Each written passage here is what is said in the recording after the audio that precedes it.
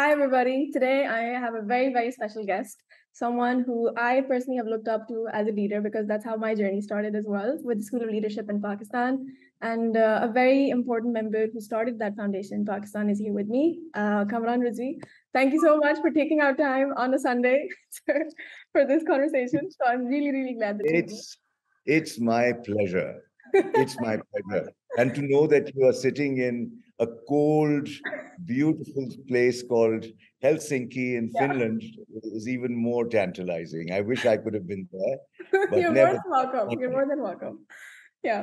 But Yeah. Kampa, I would really want to know more about. I think start this conversation off with your journey and how you started School of Leadership, and the lives that you've impacted. We were talking about kids from Sindh to Balochistan to Punjab to KPK, all the provinces across Pakistan and even further, because those kids have now gone ahead and started their own ventures and mashallah have had really, really good journeys ahead.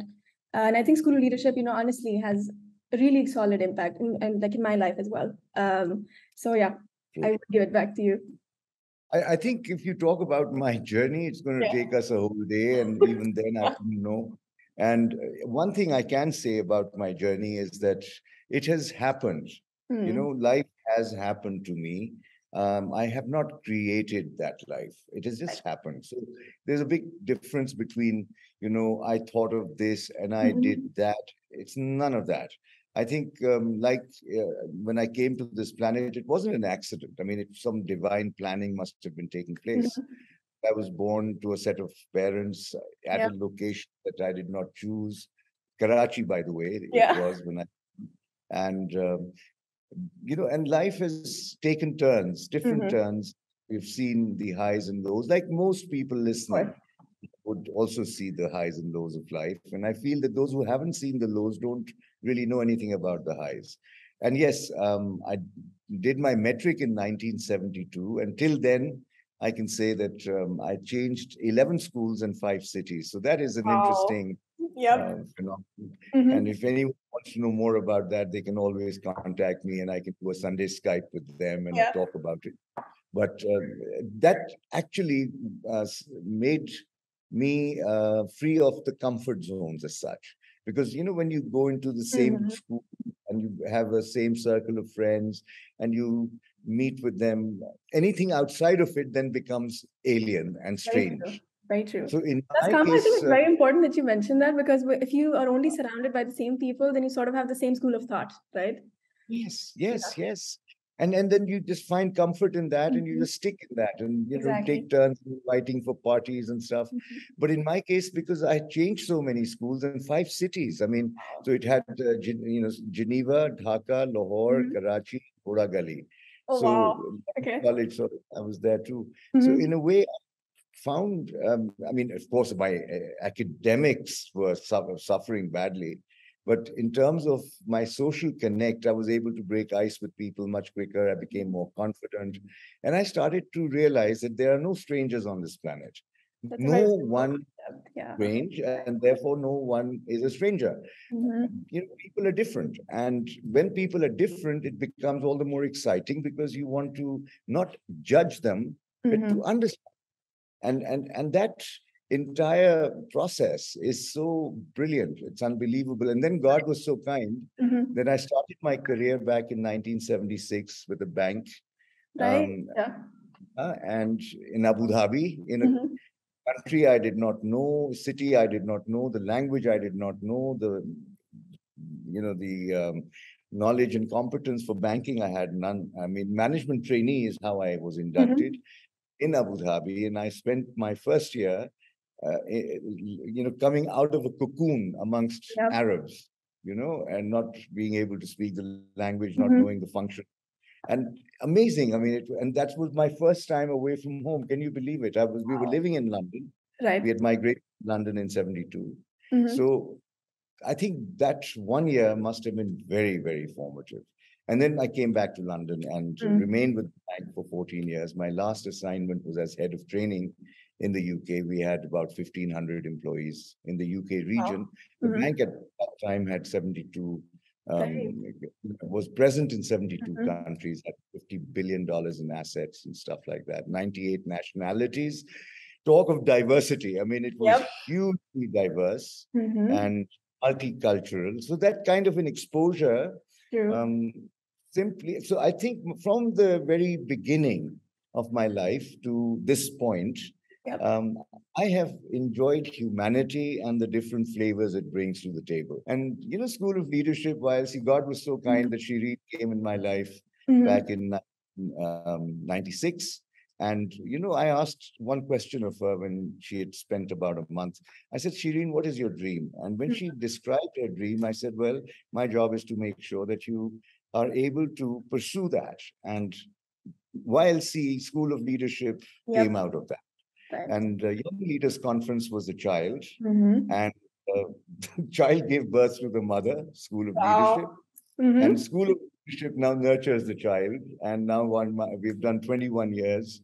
And so far, more than 6,000 Mm-hmm. participants are scattered all over the country. As you rightly said, Gilgit-Baltistan and Mm-hmm. um, the remote stations of the north and Exactly. south. Mm-hmm. And it is astonishing. Pakistan is going through a very painful period right now in terms of the Mm-hmm. climate change and Yep. flooding. So many people have died, over 1,200 or Mm-hmm. so people. God rest their souls in peace and also give comfort to the families of the bereaved. Mm-hmm. Um, and 30 million people have been displaced. It's a major crisis.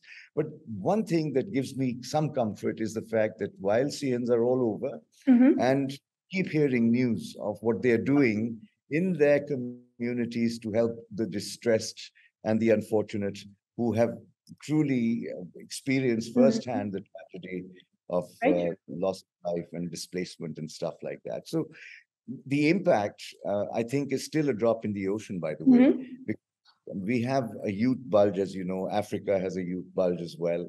And in Pakistan in particular, I find that YLC is the one process, one experience, which is only 6 days, but it is Yeah. transformative. It's like a hot housing as such, Mm-hmm.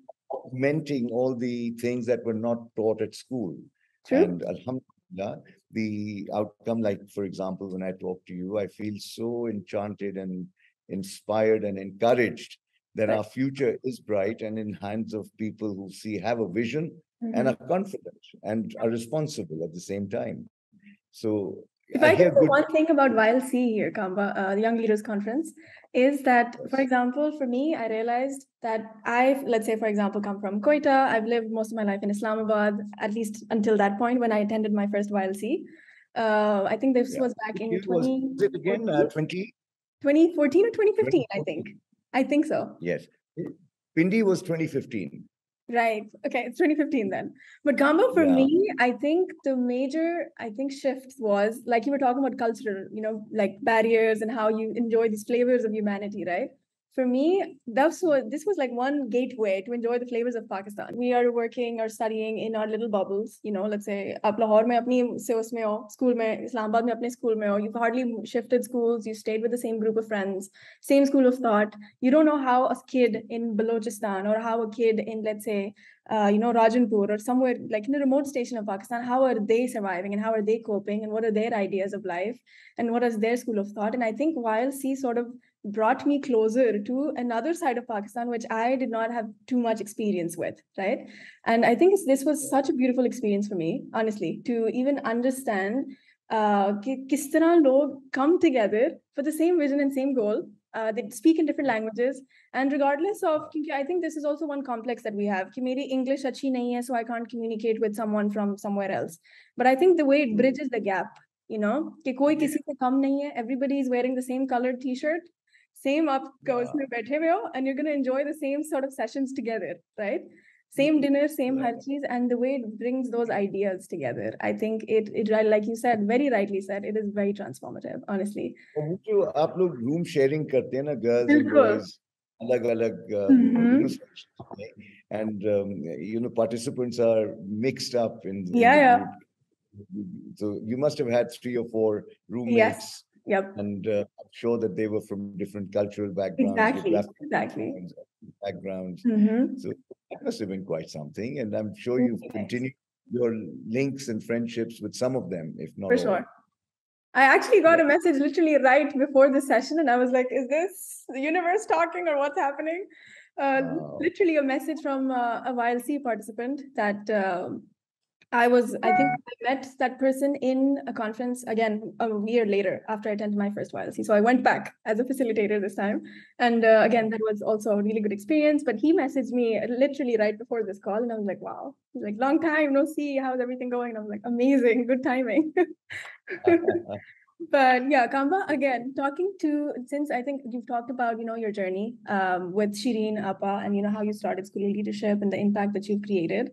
I think I would really also want to understand, since you see a lot of us youngsters, right, coming in, day out, and also with the vision that I want to change what I've learned already, which brings in the concept of unlearning and then relearning, right? Yes, So I yes, think I would really want to touch more upon that. Like yeah, how do you what do you suggest people in this, age group, especially because I think this is a very transformative age group. We hold on to the habits for the rest of your life. Yes, you can always sure. change them, but I think the core sort of, develops that foundation in your teens and in your 20s.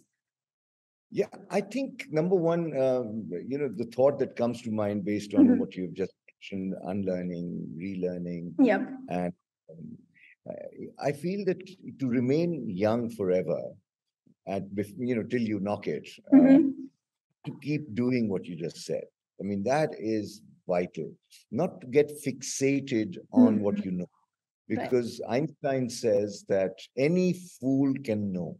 Hmm. Any fool can know. Only the wise understand. So Yeah. let's keep that in the back Hmm. of our mind.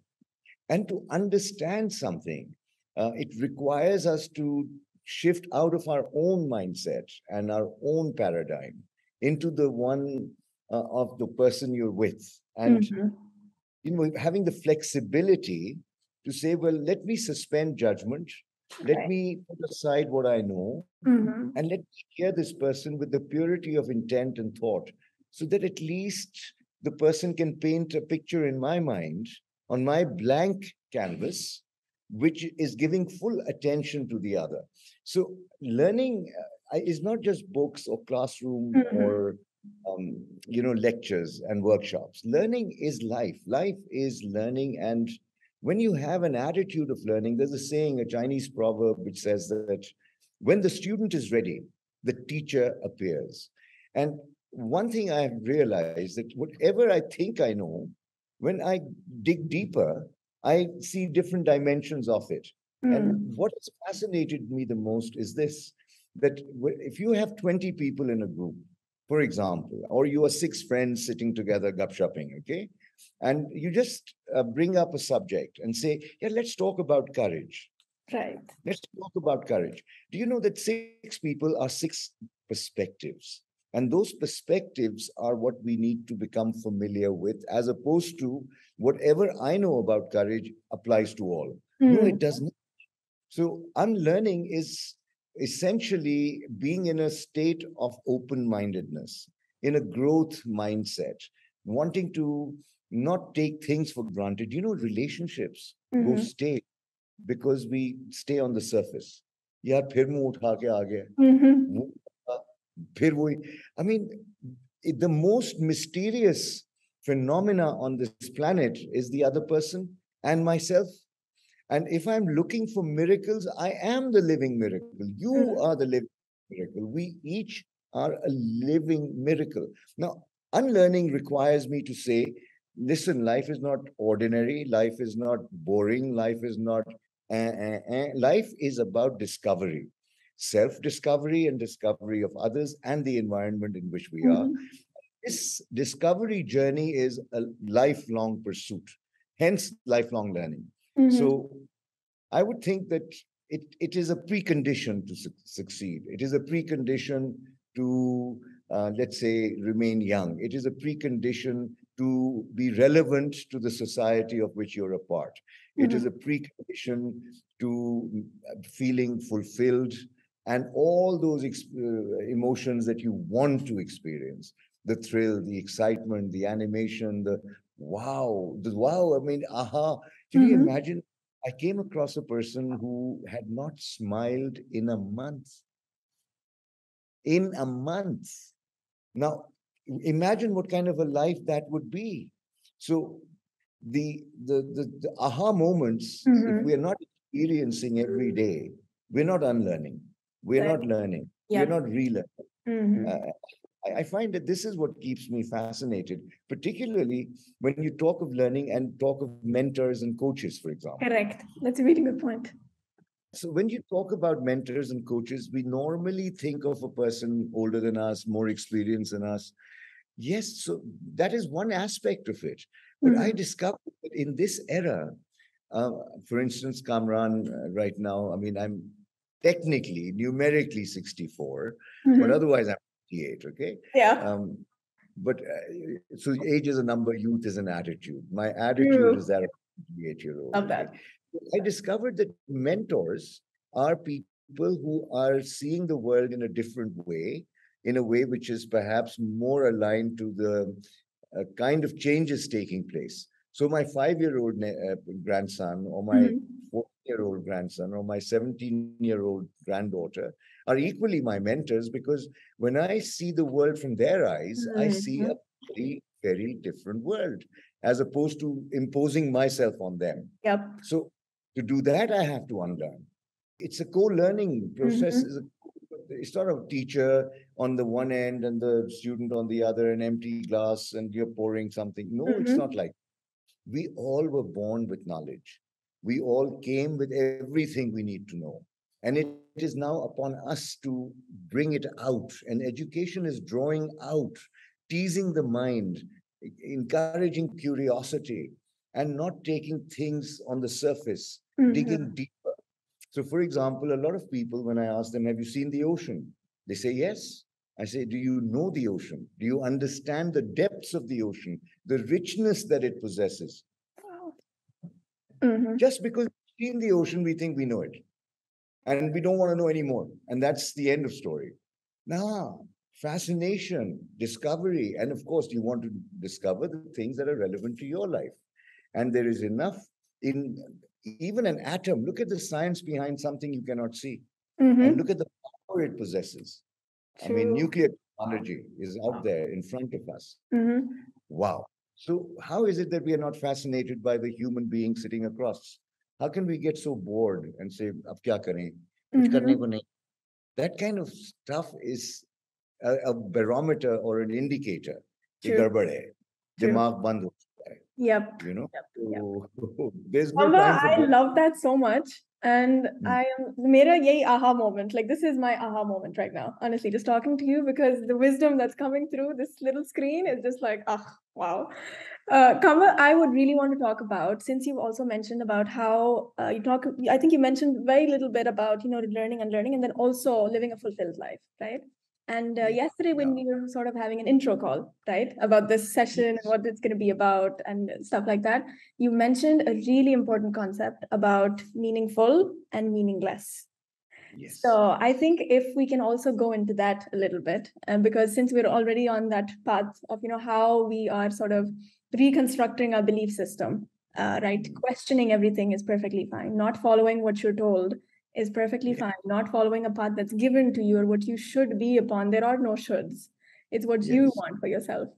So I think if Yes. you can also talk about that, because mashallah, again, you've had a really good journey. And like you mentioned, right, you've had this youthful energy, mashallah, for even until now, right? And you'll continue knowing you with that energy. I am naughty, and I'm proud of it. I love that. But Kama, if you could also talk about that part, like how do you, again, I think it's a very like broad concept, but I would love to hear more from you about that, Okay. the depths of it. So let's go to the point where you mentioned the full, meaning and meaninglessness, Yes. meaningful, Mm-hmm. meaningless.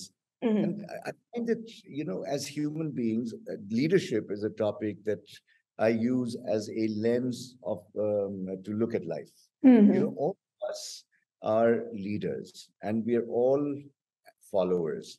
The question is that, are we really aware of this fact? So if I'm in an audience of 150, 220, or whatever, I often surprise them by asking, could all the leaders in the room stand? Mm-hmm. Amazing to see most of them looking at each other.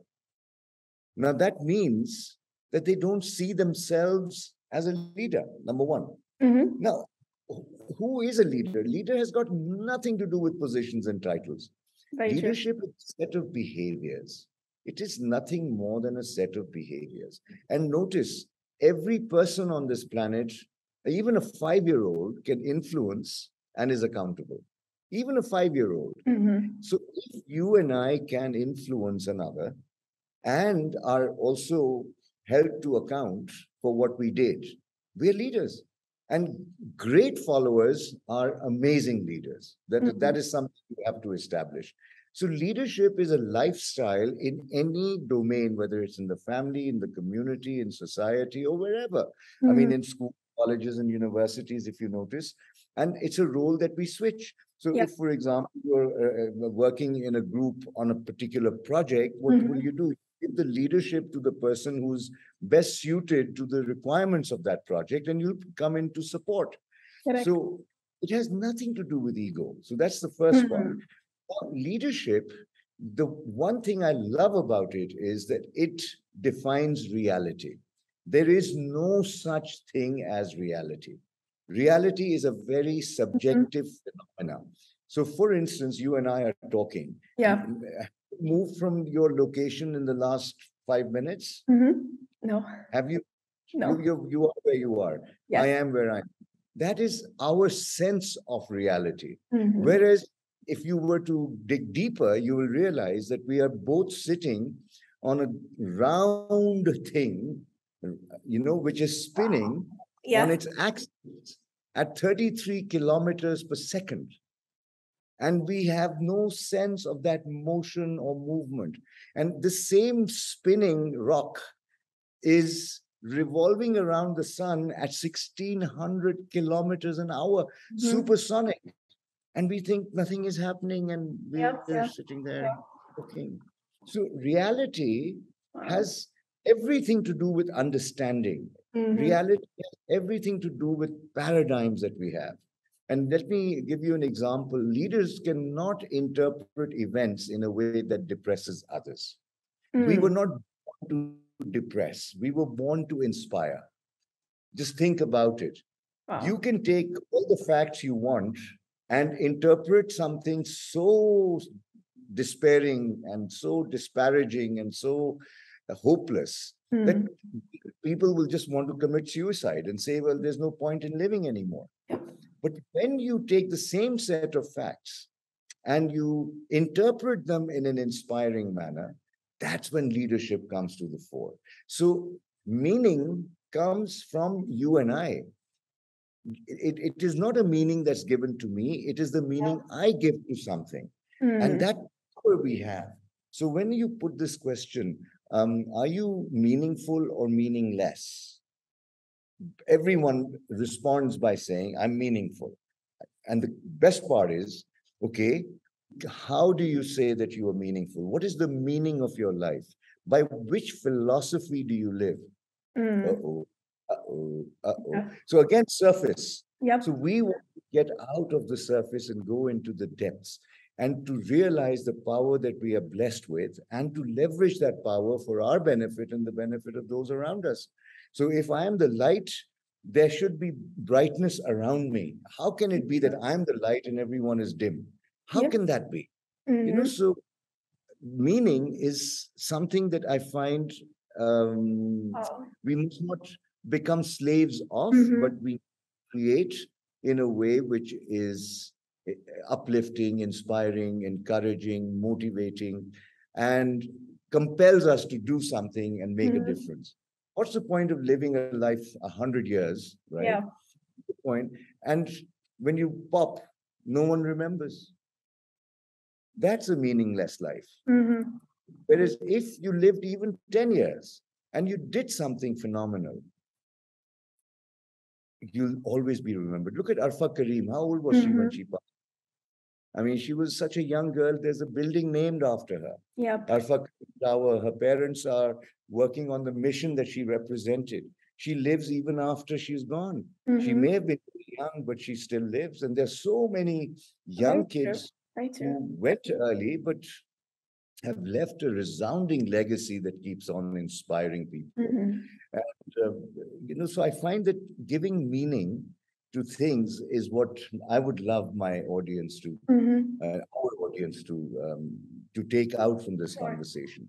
We have the power to give meaning to our lives and the lives of those around us, and it must be exciting, adventurous, and the other point that you mentioned about young people and the free thinking. Look, I mean, freedom and discipline go hand in hand. True. So what I find sometimes is that when we talk about youth, they're very driven by the sense of freedom.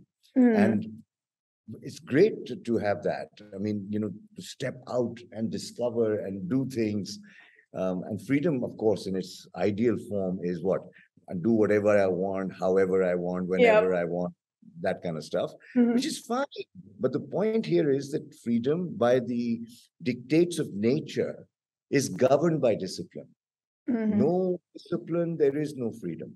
I mean, just look at an aircraft. Did you see Top Gun? No, Maverick? I haven't. Everybody keeps telling me I haven't. No. Must watch that or the earlier version. I will. And look at the aircrafts that fly in the sky with freedom. Yet look at discipline that is supporting that freedom.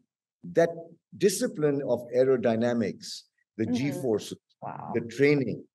I mean, minus the discipline, that freedom is explosive. It's anarchy. And if we exercise our freedoms in a very disciplined way, now what is discipline? It's not about being in a cage. Discipline is about being true to your values, your principles.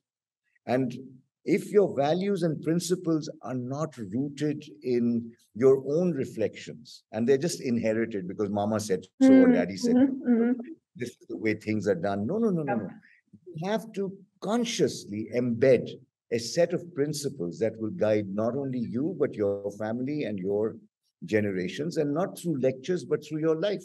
I mean, your life is an example for those around you. And kids are very impressionable. I was once a kid. You were once a kid. Of course, yeah. We were born, and if you think about it, you were born, and someone said azan in your ears. Was your permission taken? No. So we have been programmed from childhood to being what we are. Unconsciously, we have no idea why we like pink or blue or white. We have no idea why we behave in a certain way or have preferences for a particular lifestyle. Why do we lean left or right? We have no idea. It is just something that we have imbibed unconsciously. Now, awareness is about, why do I believe what I believe? Why do I say this is right and that is wrong? And exploring your own identity, your own values, your own priorities, your own principles, asking yourself, why am I doing what I do? Why should I be nice to people? Why should I be fair and just? Is it just because they say so? And when you indulge in that kind of inquiry, you'll find that all religions, whether it's Jainism or Christianity or Judaism, Islam, all religions came to guide us to a set and guidelines which will give us a way of living and functioning in a society in a fair and equitable way. And the interpretation of that varies. And I find that, if we are devoid of principles that are aligned with nature, then so, if you want to remain scientific and not religious, the laws of nature are applied to psychology, laws of nature apply to physiology, laws of nature apply to physics, everything around us, physical, the metaphysical. And if we abuse those laws, and if we discover those laws and leverage them to our advantage, we will rise. And there are examples I can give, but after you tease me. Kamba, one more question from my side, since we're already on the topic and you talked about social programming, right? And since you've talked to many people, youngsters, I also have my peers who are sort of going in the same journey. People graduate and then the social programming tells us to, find your first job. Once you find that job, you want to somehow climb this invisible ladder that was also a social programming. And that ladder is just full of titles, right? I want to be, let's say you go in as a trainee, and then you want to be an associate, and then you want to be a manager, regardless of knowing how to manage people, because you always want to impress who's above you, but not below, right? And I think that sort of dynamics that I see as well, around me, I think that's also one reason why there's this lack of leadership in sometimes senior titles as well, those positions that people have, because there's this constant need of, I want to impress my boss, but then what about those who are, the subordinates, so Yes. and I think I would really want to hear more from you about that, in terms of, the rat race that we're sort of in. Yes. And in a rat race, whether you win or lose, you remain a rat. So I don't want any of my listeners to remain a rat. And, schools. Now, if you think of education as one example, then jobs, factories, mass production, the corporate environment, there is a thing called contradictions. First, let me give you that lens before I give some insights. Contradiction is a blessing from God.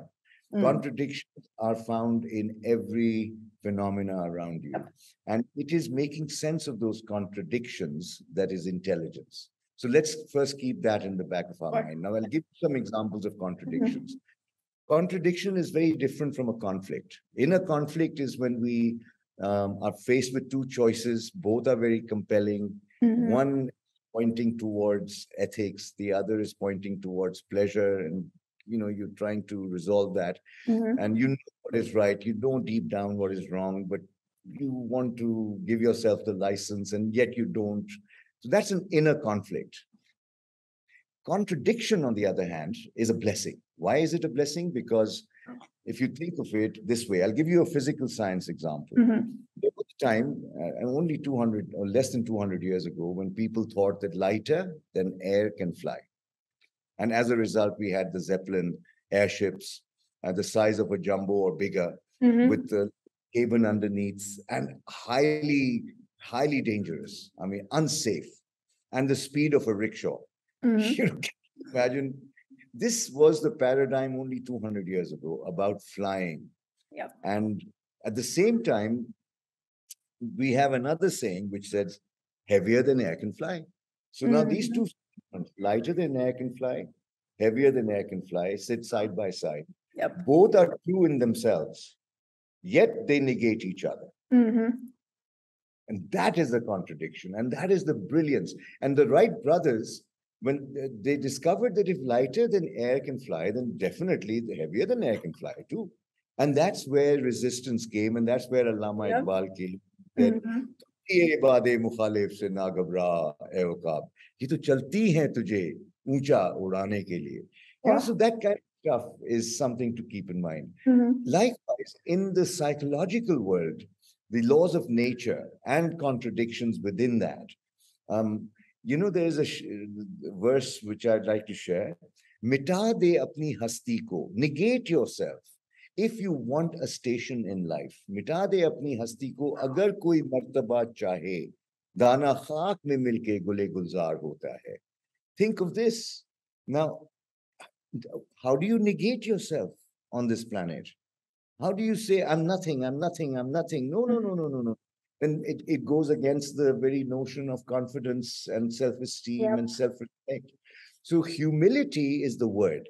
Humility word that is least understood and the most required. Seriously. And what is humility? Humility is looking at yourself with grace and dignity and respect, and whomsoever you come across, whomsoever, whether it's, and they have low income backgrounds and high income backgrounds. There are people who are better looking than you. There are people who are more intelligent than you or less intelligent than you. Humility is simply treating everyone with respect for what, and not looking down at anyone, not considering anyone less as a result of their caste or their creed or their intelligence, low IQ, high IQ, none of that. Respectful, and not to consider them less than who you are. They're different, yes, but they are worthy of as much respect and love as you are worthy of respect and love. That is negating yourself and not becoming self-indulgent and narcissistic. And I am, and everyone else is I'm not there, they can do nothing. That's arrogance. Yep. That is absolute arrogance. So humility is now the operationalizing of negating yourself, which is you are, and yet others also are. Yep. So giving people the same regard that you give to yourself, regardless of their color, their background, whatever. So once you're imbued with that, you connect and you engage with others. And I find that if after meeting with you, people feel good about themselves, then you are humble. That's an indicator. They should not feel good about how, oh, wow, I met so-and-so, he's amazing. No. They should come away feeling good about themselves. And if that is happening, then you are imbued with this mita de apni hasti ko agar chahe. And notice in life, I mean, respect comes from him. I mean God. Yep. And disgrace also comes from him. Life and death comes from him. And so does what you earn. And he provides for you, not only in form of family, relationships, but means of living. So these three streams, life and death, risk, which is means of livelihood, and respect. These three things are assured by the Creator. He's the one who brought you to this planet. He's the one who's going to invite you back. Yeah, very true. Yes, so as we were discussing, life in its biggest or broadest sense, three things that at least as Muslims we realize, and I'm sure that other faiths would also have similar concepts, respect, disgrace, life, death, livelihood, all of these things are provided for. And the irony is that in a rat race, we get caught up in all of these. We fear dying, we want respect, and we try to buy respect, and we think that position and status will give us that. And as a result, we get into the rat race in order to have fame and popularity. These are not things that will ever give us that peace of mind and the sense of fulfillment and the meaning that we are looking for. These are things that will take us away from ourselves because our focus is so external. It's unbelievable.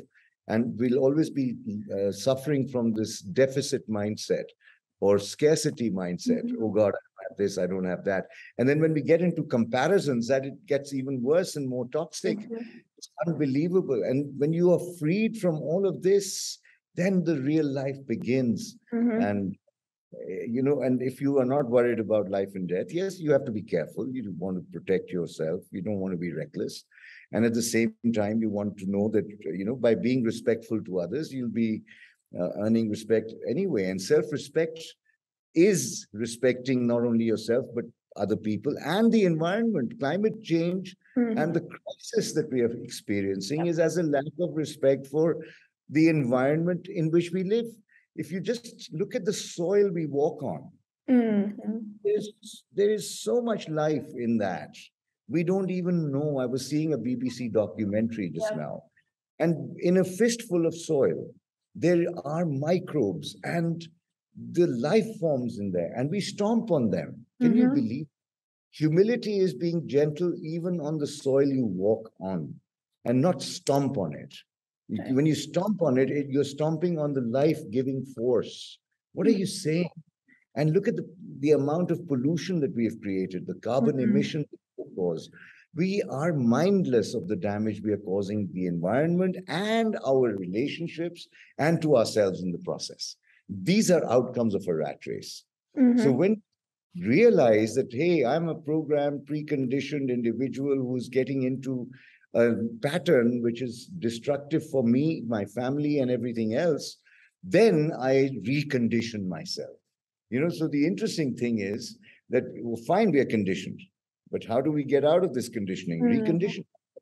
But recondition ourselves more consciously, deliberately, by making choices, by exploring, by learning from different sources and arriving at the search for truth will be forever. Very true. Very, very true. It's always a work in progress. It's a work in progress. Yep. No one has any monopoly on that. But the search for it is the most beautiful thing ever. The search for perfection is the most beautiful thing ever. The pursuit of excellence is the most beautiful thing ever. There is no room for mediocrity. We did not come to this planet to just feed ourselves and live in a box. We came on this planet to make a difference in our lives and in the lives of those, so that we can all celebrate this beautiful thing we call life, as opposed to see the anguish that people are seeing all over the world. And if we don't feel their pain, we are not human. And it is truly something that gives you purpose, meaning, because, they say that if you can't change the world, at least change the world of a person. At least do that. And what joy it brings to that other soul and to you. Happiness comes from not only being grateful for what you have, but also seeing a smile on the face of another. And that's it. How do you do that? I mean, what does it take to do that? It just takes time, attention, caring, empathy, respect, compassion. These are the qualities that give richness to life. And you can only do that when you are not living in a scarcity mindset. Yep. You can do that when you're living in an abundant mindset. Now, what is abundant mindset? You step out of the rat race by embracing abundance. Now, abundance is when I step out. I live in a village in Banigala. And when I step out at night, there's no light pollution. So I'm able to see the clear sky, which is clear, and the stars, right? And I once asked a chowkidar to come and stand with me in the courtyard. And I said, look up. And he did.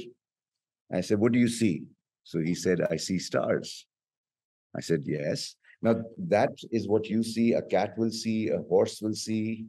Now, as that scene that you have ahead of you, above you, what does it mean? Now, this is where the meaning comes in, right? तो इस मंजर का मतलब क्या है? So now this is the first time that I'm getting him to actually exercise this, what is between our ears and behind our eyes, तो कहते हैं साहब बहुत खूबसूरत है. मैंने कहा और बताओ इसका क्या मतलब है, इस मंजर का क्या मतलब है? And then he says that अल्लाह की शान है. So I said, हाँ, very good. और क्या मतलब है? तुम्हारी जात से इसका क्या ताल्लुक है? यार अच्छा, तो रिपीट आफ्टर मी. ये हसीन मंजर जो मैं देख रहा हूं, मुझे आज एहसास हुआ है कि ये सारा निजाम तूने मेरे लिए बनाया है, तो मेरी क्या वैल्यू होगी? I mean, सूरह रहमान फॉर एग्जांपल इज किन किन नेमतों को तुम झुटलाओगे? I mean, look at the blessings surrounding you. And who is it for? It is for you. If you have Bill Gates and the Elon Musks and the Jeff Bezos on this planet, and if you have those who are suffering in Calcutta or Pakistan or anywhere, God has populated this world with contrasts, with variety, with mysteries, and all for you. And you say that I'm nothing, I'm meaningless. How can that be? So the moment you realize that everything that you experience, everything that is around you, the fact that you're alive is a trillion, you can't even monetize it. Life cannot be monetized. True. Life is its own value depending on the meaning that you give it. Those suffering from despair and depression are hopeless. And they're hopeless because they are not aware. And it is your responsibility, my responsibility, to at least make an effort to make realize that there are other ways of looking at life rather than the one where no one cares for you. I mean, I remember Michael Jackson's song in Brazil, they don't really care about us. Yeah. Why should they? Why should they? If you don't care for yourself. Oh my God, Kamran, I'm getting goosebumps right now. I'm not even joking. Wow. Wow. I mean, why should anyone care for you when you don't care for yourself? Why should anyone respect you if you don't have any regard for yourself? Why should, people see you as you see yourself. Now, if you fall in your own eyes, you'll fall in the eyes of those around you. It's only those who are humble who will realize that you have fallen and it is their job to bring you back up. Wow. That's it. And then you step out of a rat race, get into something much more joyous. And it's not driven by comparison or social standing, the rich, the poor, the class, high class, low class. I mean, I've been in some functions where, yeah, wo low society hai, unke saath, we can't be seen with them. God, that is a rat race. True, very true. What do you mean you can't be seen with God's best creation? How can you say that? Just because they come from a different socio-economic background, they become low society? What is this nonsense? And this is why we need to understand diversity and inclusion.